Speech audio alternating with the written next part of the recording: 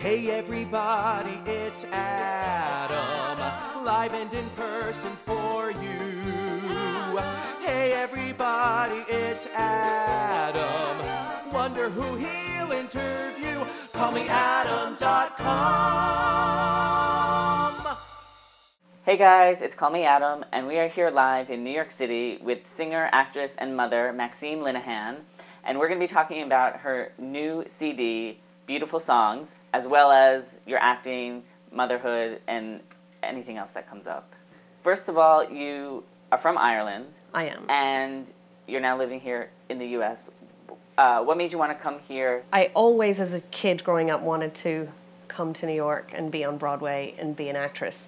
But as life works out, that's not what brought me here. I was an actor as a child, but ended up not studying theatre in college. I became what's called a barrister in Europe, an attorney. And I worked for a company in London. And very funnily, I told the CEO when he hired me, when he asked what was part of my 10-year plan, I said it's to eventually live in New York and be an actor. And he was like, well, that doesn't really fit in with our 10-year plan. But you know, honesty is the best policy. We became very, very close over the years, and turned out that they then opened a New York office 5 years later. Oh my and gosh. They asked me to be part of that company, and that's what brought me here. So you know, at the time I wasn't acting. I was a serious corporate executive. But being in the city, you know, that is the epicenter of theatre, was very difficult for me not to pursue theatre again. So through a number of circumstances, I ended up getting back to theatre and have never looked back. And now, of course, I'm a mother. Yes. My husband is a New Yorker, and my 2 kids are New Yorkers. That's wonderful. And how do you feel motherhood has maybe changed what you do with your music and with acting? Does it influence anything you record or the roles you choose to take? I don't tour anymore. I can't go and, you know, do 4-month sit-down productions in places. I mean, you can. I just choose not to. Right. I couldn't be away from them. This has been a really great sort of outlet for me that's allows me to keep singing and working, and but to still be a mom at the same time. That's wonderful. Yeah. That's wonderful. And speaking of your music, you just released your new album. Yes, Beautiful Songs. What I love about your album is that it's a very pop yet jazzy yet show Theatrical, tune, right. Yes, Yeah, it's kind very of feel eclectic. to it. It's a nice mix of music. A lot of the songs are about love, and there are also a lot of songs on there about heartache as well. Originally, I was thinking about, you know, who my favorite composers are, and Leslie Bricusse is one of my favorites. And I've recorded "Walk Through the World," which is a song from Goodbye, Mr. Chips, the movie. And Scott was like, "What is it about that song that you love so much?" And I said, "I just think it's so beautiful." And he said, "Well, why don't we do a whole show of beautiful songs? Who wouldn't like that?" So then, putting the songs together, we had to have a story to connect them all, or a thread.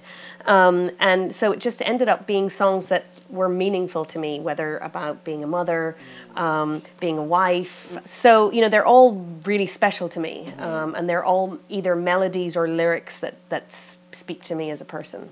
I love some of my favorite songs on the album are I Love Paris. I think the way you sing it, it portrays such a beautiful picture, and I was like, I feel like I'm in Paris, and I didn't even have to leave New York to get there.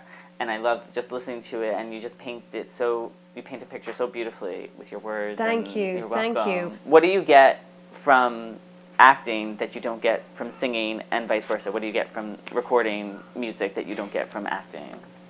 The big difference is when you're singing, doing cabaret, doing concert work, you get to be yourself. And some people really love that. Some people really do not love that because it's a level of vulnerability, and it's very personal because you're not, you know, behind a character. So that's the biggest difference to me. But I love that. I love being able to be myself on stage and talk about personal experiences and connect them to the music that I sing.